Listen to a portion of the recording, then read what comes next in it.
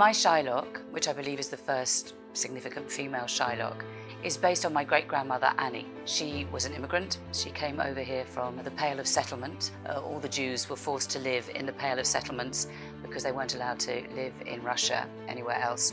Terrible anti-Semitism and pogroms were taking place, and so they sent her over here when she was 15 on a boat on a third-class passage to come and work at Auntie Yetta's factory. It's a very difficult play, The Merchant of Venice.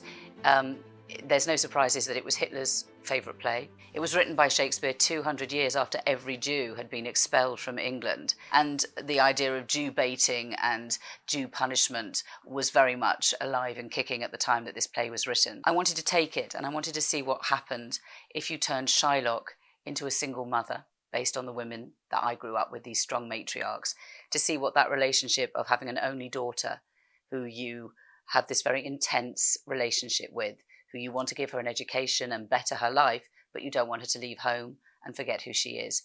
And I also wondered what would happen if you took Shylock, made her a woman, and you pitted her against the aristocracy of Great Britain in the 1930s. And I think the play really works because you see a woman, ultimately, who's an immigrant to this country. And when you pit that woman against state and church and see what happens to her at the end of the play, I think it shows the play up for both its genius but its awfulness.